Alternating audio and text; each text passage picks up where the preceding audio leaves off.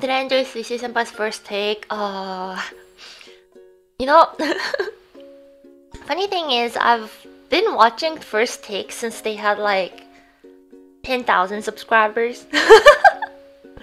Yeah, I'm going, what's it, the hipster route here. I watched them when they first started. Time flies and look at how big it's gone. But there's like a couple of them that I really enjoyed watching, and I gotta say I have to add Suisei Senpai's performance to one of them. And I'm just so proud of her, like, as a fan.